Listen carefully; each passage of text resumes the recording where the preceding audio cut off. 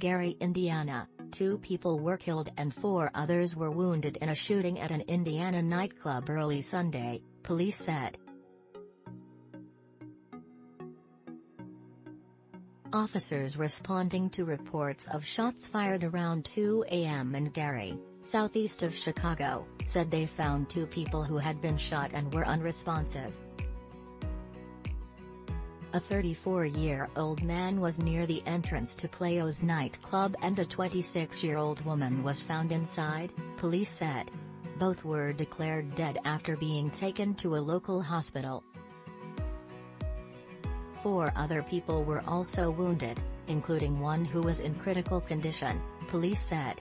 Authorities did not release the victims' names or information about what may have led up to the shooting.